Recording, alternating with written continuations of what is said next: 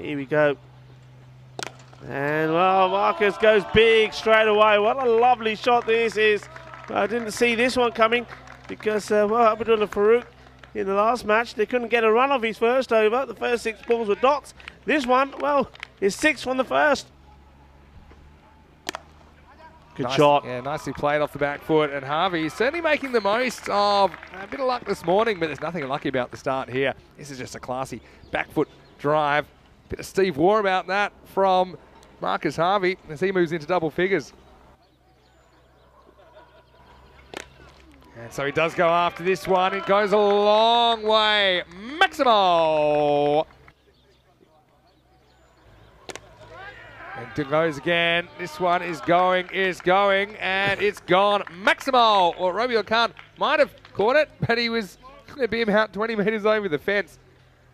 There's been one small change, and I'll talk about that in a second. This is up in the air, and it's gone off the fence. Maximo! Harvey moves to 35. Big hit, and this is a powerful shot. As this one is going to the other side of the ground as well. That's accelerating as it hits the deck and 4 runs. Yeah, well, so Harvey does get it back, and he works it a long way towards the boundary. In fact, it'll get there.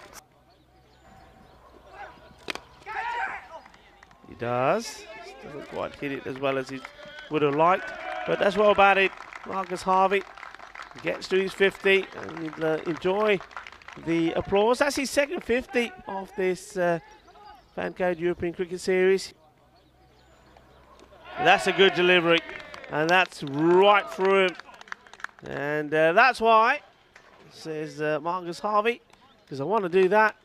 So it starts like it's going to be going sort of outside the off stump area, and then comes back in. A good delivery, so gets the wicket, and a big wicket of Akib Hussain